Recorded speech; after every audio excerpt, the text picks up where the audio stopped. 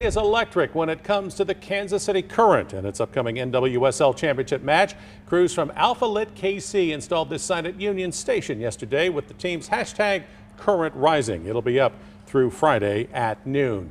Well, the Current have nearly completed their attempt to pull off a rare worst to first climb in the league. They play the Portland Thorns Saturday night for the title. KMBC 9's Karen Kornacki has a look at how they're getting ready.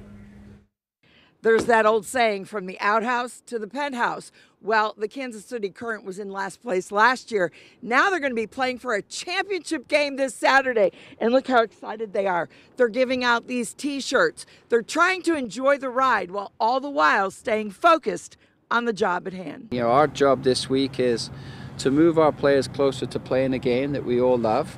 And if we can be our best version of ourselves and they go into that game feeling good about themselves in body and mind, then we have an opportunity, and that's what we're looking forward to. So how do we get there? We stay true to the processes and behaviors that we've been doing since we first got together. You guys know that we're a fun team and we like to have fun, but they know when to turn it on and put the competitive face on. So that's been a super big help of how to have fun but stay focused at the same time. I mean, I think I was saying this at breakfast. I am laughing at any little table I sit at with any player on the team. I think this team is hilarious. Like, they're genuinely funny, and so it's easy to enjoy it. I think we're usually enjoying everything other than when we're having to do sprints after training. So, I mean, every little moment we're taking advantage of and having fun. From the practice facility, Karen Kornacki, KMBC 9 News.